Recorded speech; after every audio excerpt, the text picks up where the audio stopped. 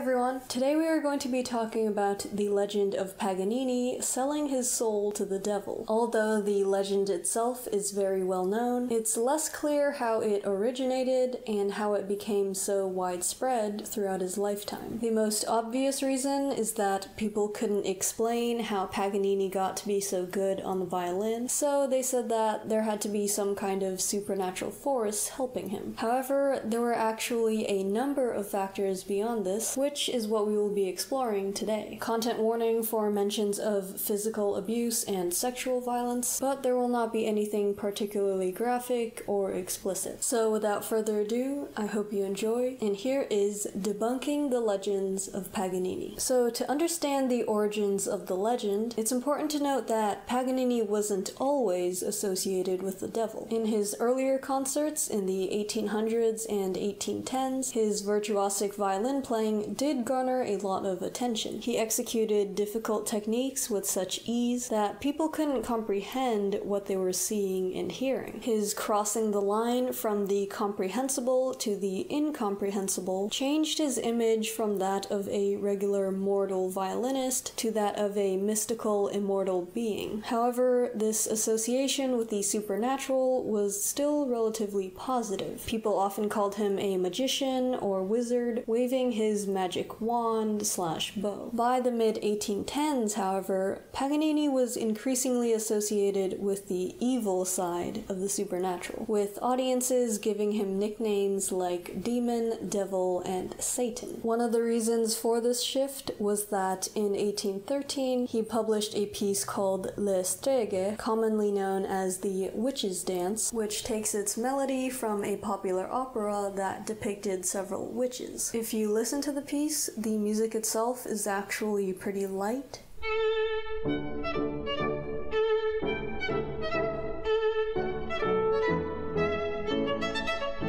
It avoids the typical evil tropes that other composers commonly used, like tritones and diminished seventh chords. However, the title of Witches was enough to stir people's imaginations and associate Paganini with witchcraft. Another ingredient in creating this legend was the rumors of Paganini's criminal past, which began to gain popularity in the mid-1810s. These rumors were based in some truth. Paganini was notorious for his womanizing and for viewing women as sexual objects that he could pursue. In 1815, he had accidentally gotten a woman pregnant, then forced her to take a potion that would cause a stillbirth, and was jailed for several days on charges of rape and abduction. However, people said that his skills on the violin came from having spent 8 years in jail and having nothing to do besides practice. Another common belief was that the strings on his violin were made of the intestines of the women he had murdered. However, Paganini had actually managed to hide his time in jail from the public, so most of these rumors came from stories of other musician criminals, which the audience then projected onto Paganini. The association of Paganini with the devil became extremely widespread by the 1820s, when Paganini began touring and playing concerts throughout much of Europe and reached unprecedented levels of fame and wealth. He was basically treated like a modern-day rock star. People would mob his hotel and follow him from city to city. His portrait was hung in shop windows up and down the streets, and there were even foods and fancy clothes named after him. Yes, there were people who resented him or envied him for his skill, but they were a small minority compared to the adoring crowd. With his newfound fame, however, the negative rumors surrounding him also began to circulate much more widely, and thus the legend of Paganini being associated with the devil was firmly established. I should clarify that the legend actually has several different variations. The most widely believed version was that Paganini had sold his soul to the devil in exchange for his skills on the violin. Two was that Paganini was possessed by the the devil, which was more of a minority opinion that was mostly held amongst devout Catholics. And 3 was that Paganini simply was the devil in human form. The fact that there were different variations of the legend is actually quite important, and we'll see later how they sort of evolved out of one another and sometimes merged together in a rather convoluted gray area. So now that we have a rough outline of how the legend originated, we can take a closer look at Paganini's life and music to try and debunk the myths surrounding him. If you'll remember, Paganini was originally associated with the supernatural, largely because of his technical abilities on the violin. People couldn't find a logical explanation for how he played things that they believed to be impossible, or how he could make it look so easy, so they decided that he was being helped by supernatural forces. I should clarify here that Paganini was not just a technical virtuoso with no musicality, as people often described his performances as having great emotional depth, but much of his demonic reputation came from the technical aspects of his playing. And this technical proficiency can be explained by several non-supernatural factors. He was very naturally talented, but in order to harness that talent, he had to work extremely hard. As a kid, his father had recognized his talent and realized that it could bring him a lot of money, and so he pushed Paganini to practice very long hours, with Paganini claiming later in life that he was often deprived of food and also physically beaten as punishment for making a mistake or for not practicing enough. However, Paganini himself was also very driven, and as an independent artist, free from his father's control, he continued to practice and perfect his technique. It's interesting to note that when Paganini first wrote his set of 24 caprices, they were too difficult for him to play, and it had taken him many hours of work before he had been able to play his own pieces. Paganini's technical ability was also aided by his flexible wrist and fingers, possibly caused by a genetic condition like Marfan syndrome, which would cause extreme flexibility in the joints. And finally, his technical ability was in part due to an older style of playing that is largely forgotten today. Most violinists today play with a chin rest and a shoulder rest, meaning they can hold the violin with their chin without having to support it with their left hand. Paganini, however, played without a chin rest or a shoulder rest, as they were both invented well after he had already learned and gotten used to his style of playing. What this means is that he couldn't hold the violin in place with his chin and actually had to hold it up with his left hand. As a result, his left hand generally stayed in place around the middle of the fingerboard, which is where you press down the strings to create the different pitches, instead of shifting up and down the fingerboard to reach different notes, as most violinists do today. Paganini could simply tilt his hand back and forth and stretch his fingers to reach all the notes that he needed. This style of playing is much more efficient because it doesn't require as much back and forth movement of the entire arm. Especially with his flexible wrist and fingers, Paganini could make very good use of this technique, and when combined with his natural talent and years of hard work, he could reach a level of technical proficiency that very people had before him. However, Paganini's virtuosic skill was not the only reason that people associated him with the devil. If you'll remember, much of the reason that people started to connect him with evil supernatural beings instead of just benevolent ones was due to the rumors of his criminal past. This was reinforced by his visually violent style of playing. Paganini would often strike the violin with the bow for dramatic visual effect. Many of his contemporaries described it as lashing the violin and making it cry out in pain. What made Paganini's performances seem so evil, then, was not the music itself, but the visual aspect of appearing to inflict violence on his violin. And at the time, musical journalism, such as concert reviews in newspapers, tended to conflate the performance with the performer. That is, Paganini's seemingly evil treatment of the violin violin was extended to his personality. People began to believe that it wasn't just Paganini's playing that was demonic, Paganini himself was also demonic, which marks the line between selling your soul to the devil or being possessed by the devil and actually being a manifestation of the devil. And remember that all three of those variations were believed at the time. Adding to this image of a violent abuser was the popular notion of gendering the violin, meaning that people often saw the instrument itself as a woman, partly because of its shape and also its higher sound representing a feminine voice. This comparison was made quite often in 19th century literature, art, and musical reviews, sometimes very crudely, and to Paganini's audiences, his brutality towards the violin was seen as an extension of his heavily publicized womanizing and rumors of sexual violence. In addition to this, Paganini's career actually coincided with a number of cultural movements that helped to fuel his demonic reputation. One of the most popular literary genres of the time was the Gothic novel, which often had themes of horror and violence, perfectly aligning with Paganini's violent style of playing and rumors of crime. Paganini also looked uncannily similar to the protagonists of those stories, the Byronic hero, in that he had an extremely pale complexion, sunken cheeks, and an unnerving smile, and there was the fact that he often dressed all in black. His cadaverous appearance also made people think that he was possessed, because in order for someone to be possessed, they had to be already dead. Paganini's appearance can be more reasonably explained by the fact that he was chronically ill throughout much of his life. An interesting story is that as a kid, he had contracted a case of measles so severe that people took him for dead, and nearly buried him alive. Another piece of culture that contributed to these legends was the story of Faust, an ancient legend that was made popular in the early 1800s by Johann Wolfgang von Goethe's play Faust. In the story, the protagonist, Faust, sells his soul to the devil Mephistopheles in exchange for infinite knowledge. As you can imagine, it was very easy for audiences to draw a parallel between Faust and Paganini by saying that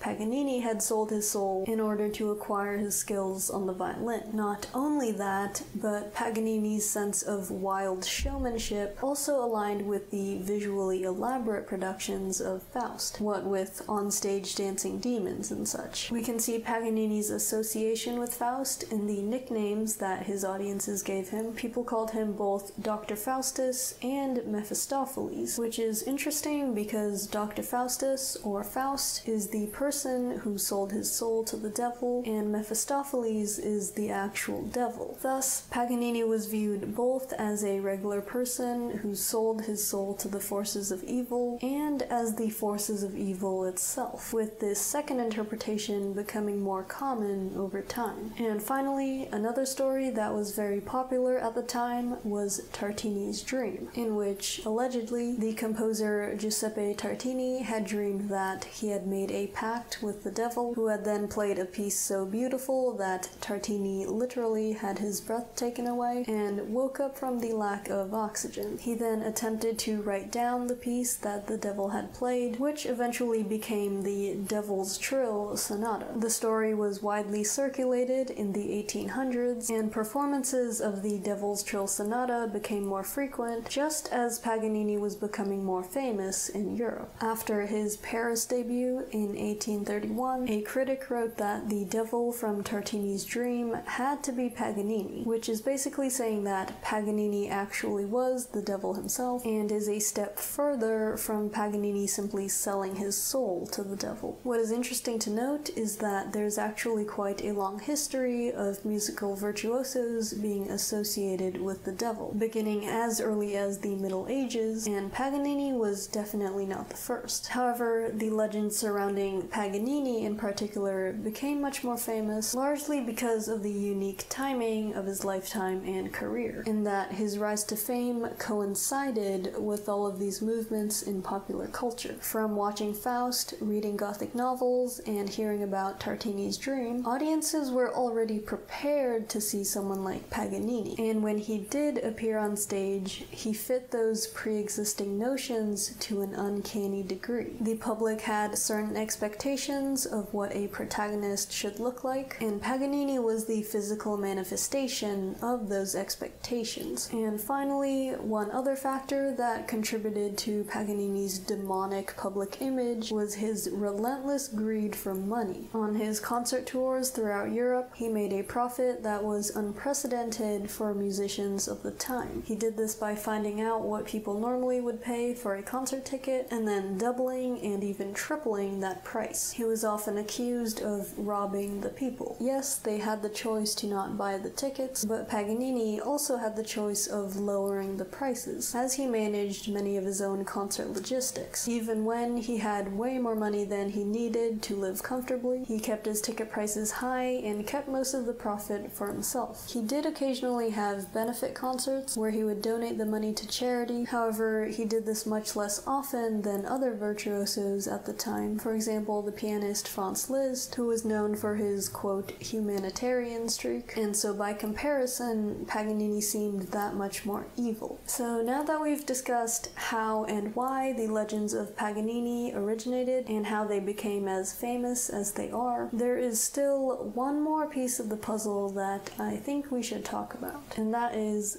how did Paganini feel about these legends? On the surface, they certainly garnered him a lot of publicity and increased his ticket sales. However, it's important to remember that Paganini did not start these legends himself. Instead, they arose out of the audience, including other musicians and music critics, as a result of the factors that we discussed. Paganini himself said that he believed his abilities had been gifted to him by a guardian angel. This belief probably originated in his childhood when his mother had told him that she had had a dream in which an angel had promised her that Paganini would become a great violinist. And as an adult in private, Paganini actually viewed the demonic legends rather negatively, because apart from selling tickets, these legends actually had a very negative impact on Paganini himself, which I don't think is talked about enough. Paganini was treated as a celebrity, except it was both as a supernatural entity that stood above regular mortals and as something far less than human. People thought he had no soul or was a corpse possessed by an evil spirit. They would do some really weird things, like look at his feet to see if he had hooves like the devil. People would go up to him and touch him just to see if he was real. He was something of a curiosity, a spectacle for people's own entertainment. Paganini said that he believed his audiences wanted to squeeze every last drop out of him for their own benefit, as much as he squeezed every last drop out of them for his own profit. As he was treated less and less like a regular person, his personality began to change. He began to shrink into himself and became much more reclusive. It doesn't help that, as a kid, he had been forced to spend basically all his time practicing instead of playing outside with other kids. Throughout much of his life, he lacked that crucial sense of connection with other human beings. And that is why I think the legend of Paganini is in some ways a tragedy. I don't mean to paint him solely as a victim, as he did do a lot of terrible things, like with his relentless pursuit of money and in the way that he treated women, but what is often forgotten in favor of his demonic public image is the fact that he was a regular human being, capable of both evil, good, and everything in between. If you'll remember, he did hold charity concerts for the poor, as they reminded him of his own upbringing. He also cared deeply for his son Achilles, and tried to make sure that Achilles would have the childhood that he himself never did. Today, however, we mostly tend to remember Paganini as the devil's violinist, or the devil himself. Our memory of Paganini is actually the memory of the legends of Paganini, and we forget that he was actually a real person. In a way, the legends of Paganini were true. true. He didn't sell his soul for his abilities on the violin, but in pursuing the level of artistic achievement and subsequent recognition that he did, he set himself apart from the rest of humanity and lost something even more important, his place amongst other people. And so, that is Debunking the Legends of Paganini. I hope you learned a little bit more about how the legends came to be and the various cultural factors that played into them. I also hope that, in the process, I've been able to make Paganini himself seem a little bit more human, and bring him down to earth. Or up to earth, if you prefer. And other than that, I think that is about it for this video. Thank you for watching. I hope that you enjoyed. Thank you for being here, and I will see you all next time. Bye.